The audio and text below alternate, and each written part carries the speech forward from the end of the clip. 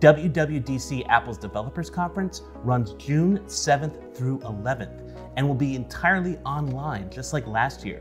We're hoping to hear about iOS 15, macOS 12, and much more.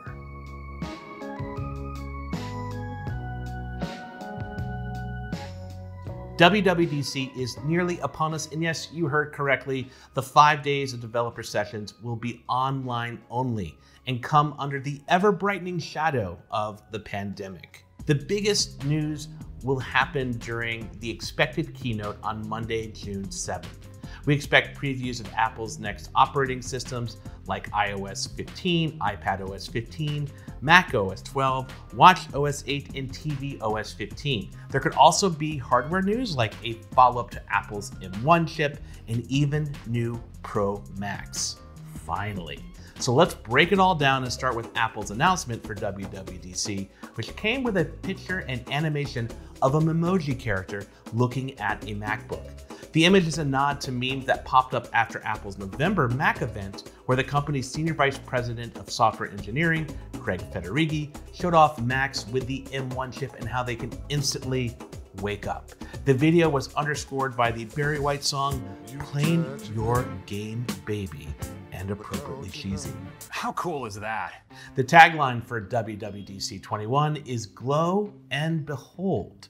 Usually invites and announcements for Apple events include Easter eggs, so could the fact that the Memoji is wearing glasses that reflect software be a tease for the heavily rumored Apple AR glasses? Or perhaps Glow is a reference to the headlights on the rumored self-driving Apple car?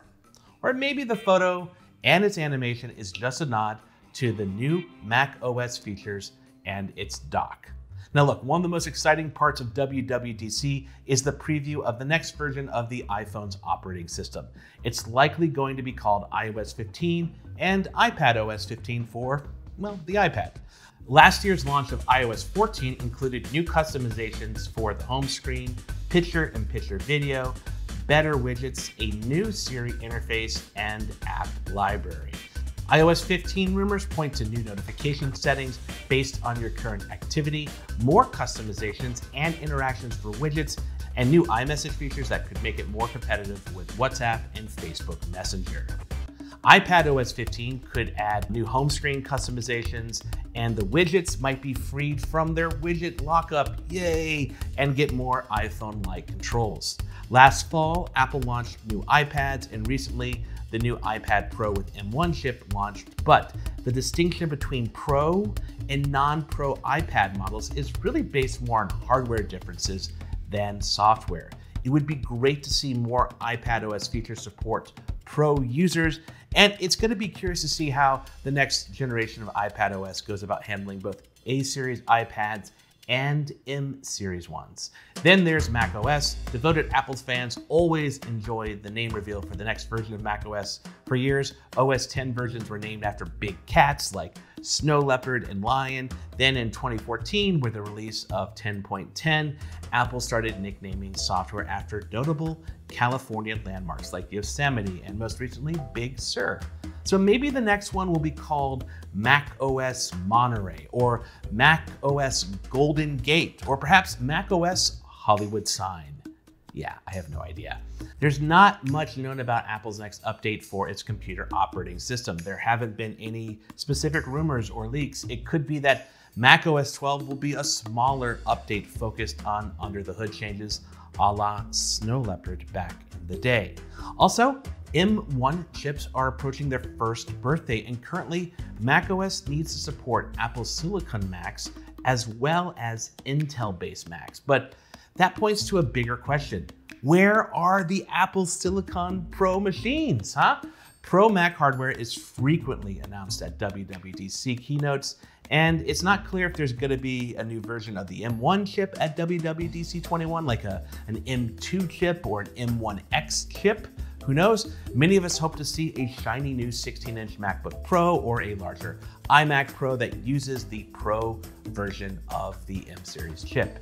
In addition to iPhone and computers, expect software updates for the Apple Watch, like macOS there are hardly any leaked details about WatchOS 8. That said, there are several persistent rumors from the past few years that have yet to materialize. One rumor from over a year ago is the inclusion of mental health features. For example, the Apple Watch 6 has a pulse oximeter, and it could be used along with heart rate readings to detect high levels of stress and even panic attacks.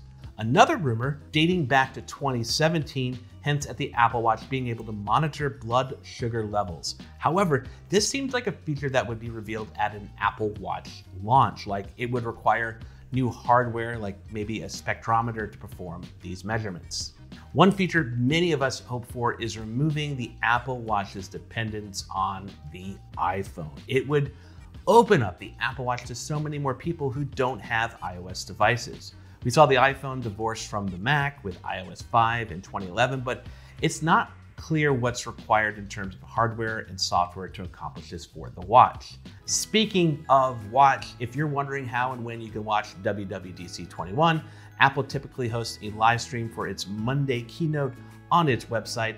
There will likely also be a live feed on Apple's YouTube channel, and Apple will stream sessions throughout the week for free for all developers.